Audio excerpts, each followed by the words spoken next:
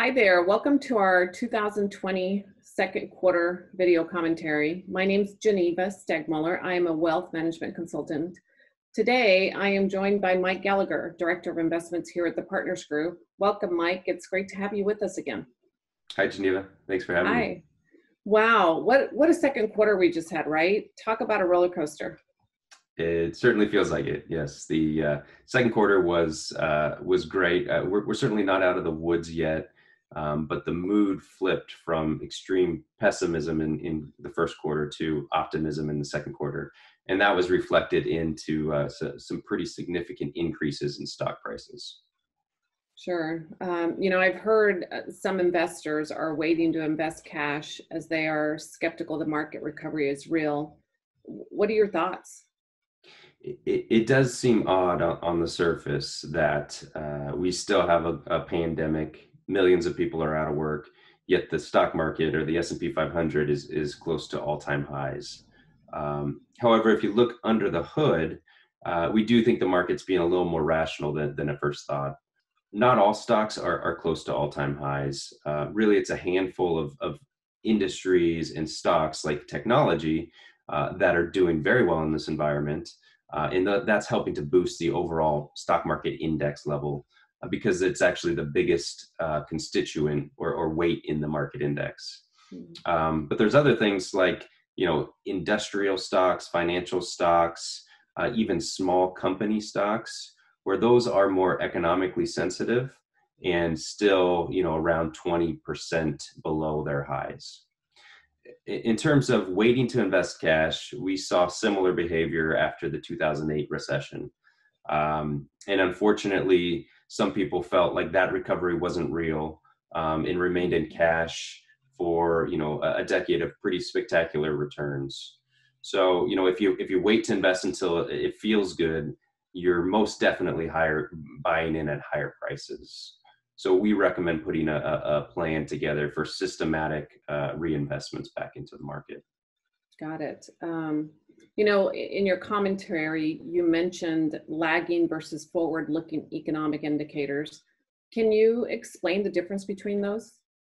Sure. So, the economic statistics like GDP, unemployment, the unemployment rate are thrown around. And those are important statistics, but those are looking backwards. So over the last quarter or two quarters. So not very helpful in telling us where the economy is headed.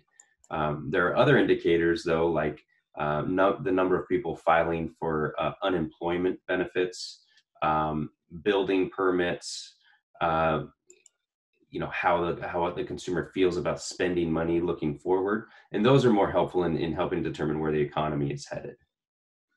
Got it. I know that in your commentary, you talked about earnings that are expected to take a big hit this year. The market, do you think is the market reflecting that reality?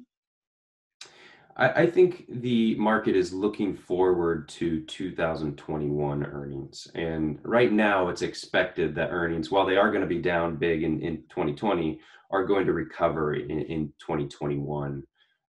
So I think that's reasonable to look ahead. It's kind of like owning a rental property, like I mentioned in the commentary. If you go through a period of time where you don't have any rental income, it doesn't make that property worth any less. It's usually based on how much it normally earns. And I think the same thing is happening in the stock market. That makes sense. I know our investment committee meets on a monthly basis, and during this time period, there were months where we met more often. Can you give me some insight into the committee's market outlook? So when you look at all of our research in our indicators, we're not overly optimistic, but we're not overly pessimistic. So we're kind of right in the middle. In fact, our portfolios, the equity allocation in client portfolios are right in the middle of the allowable range that we can invest in. In terms of the mix of equities, we have made some adjustments over the quarter to reflect things like being more favorable of cloud-based in biotech companies versus not having a positive outlook on things like commercial real estate. Got it. Well, Mike, as always, it was you make the most technical subjects so much easier to understand. As usual, we look forward to your next quarterly commentary, and I hope you have a great summer. Thanks, Geneva. Good to see you. Thank you. And remember, if anybody out there has any questions or comments, please feel free to reach out to our team here at the Partners Group. We love hearing from you guys. Have a good one.